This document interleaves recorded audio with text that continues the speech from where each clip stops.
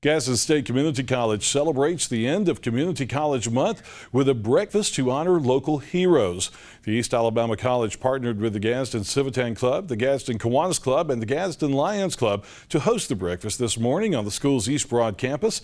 The breakfast honored East Alabama individuals from all walks of life who actively make a difference in the lives of others. Really looking for people that maybe do not get acknowledged like they should. They touch our lives every single day, but no one ever stops to really think of them as a leader.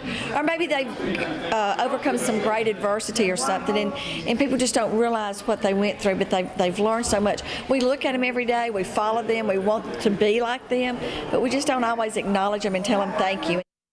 In all, 6 people received the Everyday Hero Award this morning. Stacy Coffey, a nursing instructor from the school's McClellan campus. Marie Johnson, the executive director of the Family Success Center in Gadsden. Jennifer Mackey, the town clerk of Leesburg and the owner of Build and Block Daycare. Michelle Payne, who's the executive director of Hope Women's Services and Save a Life in Calhoun County.